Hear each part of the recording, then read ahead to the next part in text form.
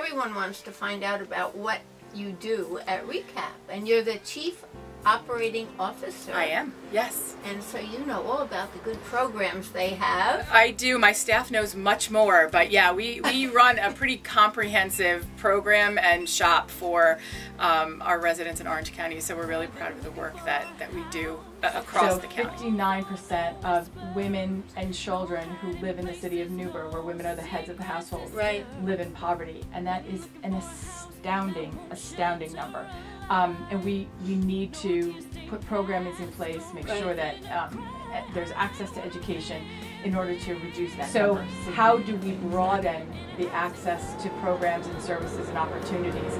How do we reduce the barriers for people who are experiencing challenges, whether it is an addiction challenge, whether it is a mental health challenge, whether it is a challenge of trauma? How do we provide services in a way where the taxpayers aren't saying, hey, those are my dollars you're using, and those who need the services feel dignity, they are served with dignity and respect.